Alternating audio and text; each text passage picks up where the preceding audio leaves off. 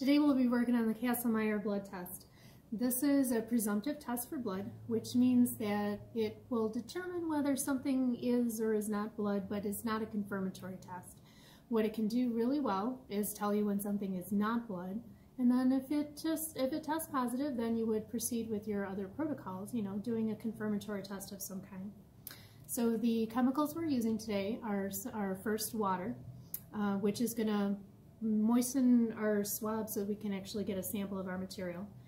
We're using alcohol, and alcohol is like a solvent, it's a polar solvent, and it's going to help to bring the stain up to the edges of the fibers of the Q-tip.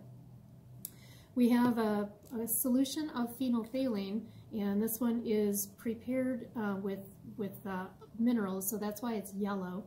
Phenolphthalein is a color indicator, meaning that it'll switch color in the presence of a base. So what this will test for is that oxidation reaction of the final product, which is the hydrogen peroxide. So you might know that blood bubbles when it's with hydrogen peroxide. You know how it bubbles on a cut, bubbles on a wound, something like that. Well, that's an oxidation reaction. It produces some oxygen gas. But in the present, when the phenolphthalein, when the peroxide breaks down and it releases oxygen atoms, if in the presence of this color indicator, that it'll flip this color, that's the chemical reaction that we're going to look for instead of the production of gas bubbles. So therefore, we need a very small quantity of material. So I have my cotton swab, and I'm going to moisten it with water. It is important to let the drops fall through the air so that you're never touching the bottle tip to your sample. Now we're going to do both a positive and negative test for this one. That means I'm going to prepare both sides. One is going to get a sample of blood and one side is going to get nothing, because I want to see what all the colors are of just the reagents. So for the positive test, I have some blood-soaked paper. This is actually a sample of animal blood. Soaked in the paper. I'm just going to touch a little bit to the Q-tip. Okay, now I can barely see anything. It just looks like a little stain. So that side has blood on it and this side has nothing. We're going to do the chemicals in the order indicated. So there was water, and then we took a sample. When I open up my bottle, please avoid contamination, so you can leave it in your hand like this. Or if you do put it down, then put it cap side up so that it doesn't get contaminated. I'm going to add a drop of alcohol. 2 drops looks good to me today.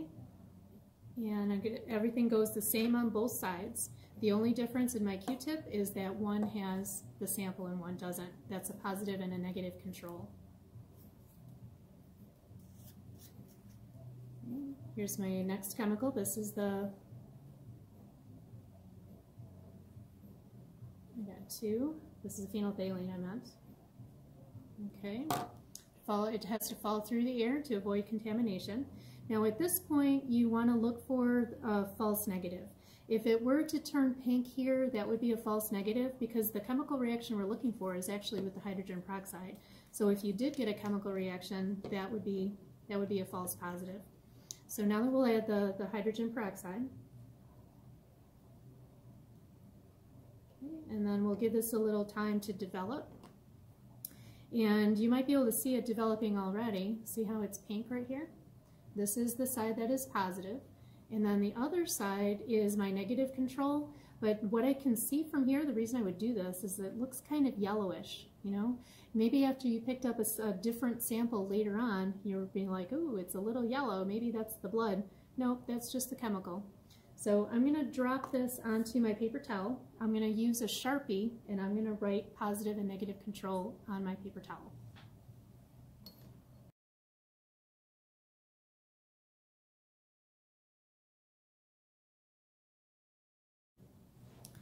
Now that I have my positive and negative control ready, and I can see what the colors are supposed to look like when the test is working, now I want you to test another negative control.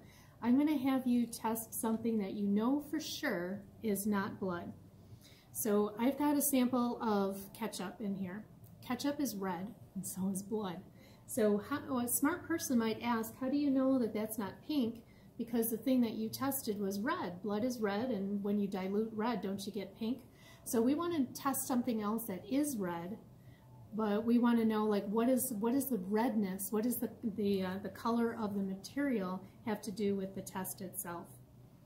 Okay, so let's use water first, and then I'll take a sample of my ketchup. It looks reddish brown. When ketchup is red, gosh, it looks like blood, or rather blood looks like ketchup. So now let's put them in the same order as before. The ethyl alcohol falls through the air to avoid contamination. Phenolphthalein is next. Okay, and that's the yellow one. And I look for a false positive here. All it does is look like the stain, and I see the yellow. Here goes the hydrogen peroxide. And we'll let this develop a little bit. Now what I notice is that I can see where the stain is because I got some ketchup on it. And I can see the yellow color from the phenolphthalein, and it does not look anything at all like the positive control. This is called a negative control. I tested it with something that could possibly throw me off, you know, in later testing. I want to know what it looks like with something that is red. I'm going to put this one down on my paper towel, and I'm going to label this one my negative control. The reason I'd want to do both a positive and a negative control is to see what it's supposed to look like when it is blood, and also when it isn't blood. Okay, now for the fun part. Let's test some unknowns. Things that are sometimes dried and they might look like blood. This is a piece of fabric that's got a stain on it that looks kind of yellowish. Could this be blood? How about this one that looks kind of brown, and it looks like something spilled onto this piece of fabric? And this one's kind of fun. This was from another student last semester who wanted to test their own blood. And so there was a scab or something, and they like put the blood from their scab on here, and I told them to label it human blood. I wonder if this one will test positive. It's a couple months old now. And I have another one with messy stuff on the inside of this food container, and I've labeled this one as an unknown also. Let's see what we get. So for the test, we're always going to start with water, and then you're going to take a sample of the material, and it goes in the same order: alcohol,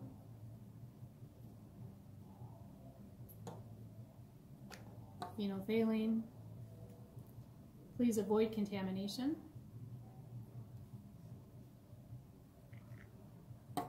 Look for false positive after this one. And then the hydrogen peroxide. And then give it a few moments to develop. Okay. I'm going to pause the video and do a few of these, and then you can take data and determine which ones are blood.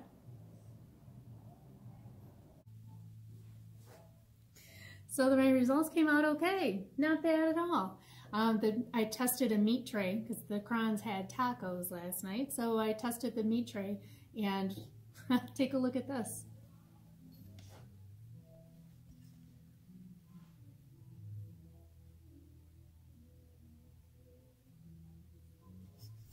Now, the differences in shade could very well be from different amounts of blood that got onto the Q-tip. It could be the time of development. After a few minutes, the color is no longer reliable, so you want to look for the color change after 30 seconds to a minute is all. Okay, hope that was helpful.